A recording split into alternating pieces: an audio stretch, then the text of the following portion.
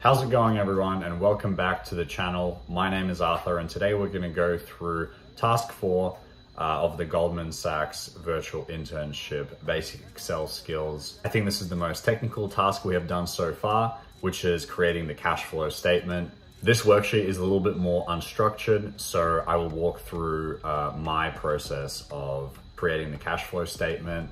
If you enjoyed the video, please don't forget to like and subscribe. If you have any questions, leave them down in the comments and I'll do my best to answer them. If you've never encountered a cash flow statement before, I recommend doing a brief Google search and getting familiar with the key inputs into calculating net cash flow. Here we essentially start with EBITDA and then we take out expenses in order for us to calculate the net cash flow, which will then be used to figure out what debt payment we can complete. So let's get right into it. So as always, we start off with this blank sheet and we're gonna aim to fill out the blue areas. So we have also some basically hints on how we can lay out our net cash flow calculation, but it's not super specific. So I'll show you an example of how I completed this task. So as I said before, what I listed that we'll need for the net cash flow, if we start with EBITDA, this is what we would need. So we have a EBITDA number, we want our tax numbers, then we also want our dividends that we calculated. We want the change in net working capital, the net interest, and we also want our net capex figures. Now all these are going to be units, dollar amounts, and it's important here for us not to mix up our signs. So we're going to start off with our EBITDA numbers from our prior worksheet. So if we just go down, let me show you guys so you can see. So we're gonna go back into our P&L forecast to get our EBITDA numbers. Right here. Now once again, we can press Control Enter to fill out the entire row that we highlighted. Now for the tax figures, we can also go in our P&L. So we're just basically copying and pasting. Once again, making sure that everything here is linked. As we're gonna do a sum, we're actually taking out the tax from our EBITDA number. So we wanna keep these numbers negative if we're doing a sum. One second, so see here the dividends are positive, so we want that to be a negative number. So here I multiply by -1. Oops, we want that whole row, just copy that across.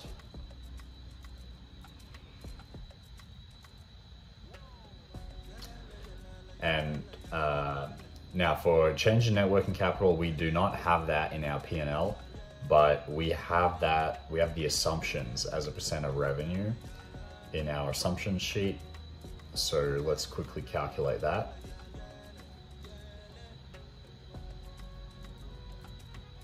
We want this entire row. So see here it says use percentage of revenue in our assumptions.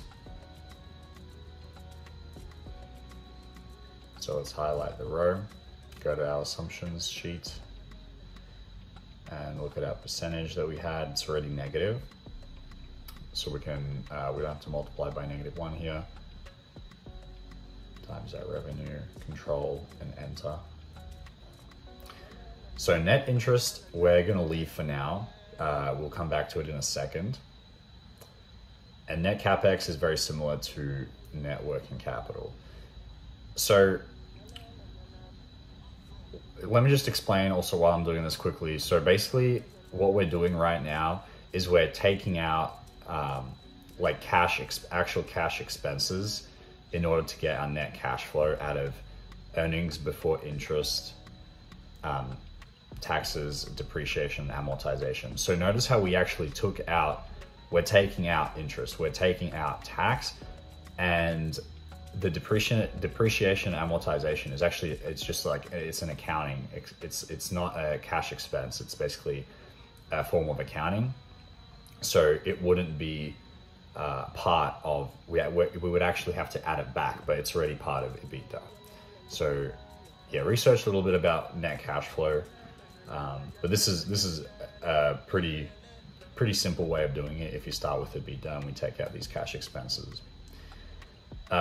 Anyway, so what I did there was I summed up the net cash flow. So with the negative signs, it takes it away from our EBITDA number.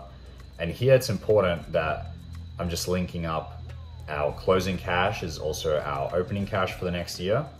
Same thing with closing debt, and that's our opening debt. And now I'm just linking up cash to balance sheet numbers and debt repayment numbers. So that's just coming from the cells above. Nothing fancy there. And making sure that this would be our sum. So this number here, if we're still keeping that sum formula, the debt repayment needs to be a negative number. I think the hardest part is sort of figuring out or making sure all the signs are correct.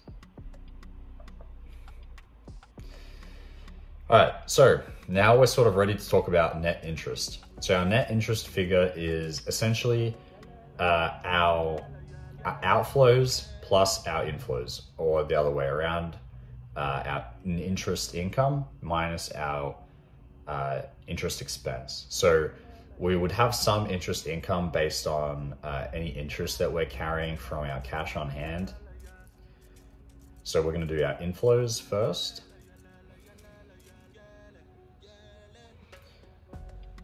So our inflow would come from our cash balance. So we're going to use our opening cash figure right here. And if you remember from our assumptions page, we actually had sort of a cash, that's right, cash interest rate. So it was 1%, so we're gonna use that. That's our inflow. And then close bracket, and then we're subtracting out the outflow. So again, making sure that the outflow, if we're subtracting it, the outflow needs to be a positive number. And we're multiplying that by the debt, the interest we're carrying on debt.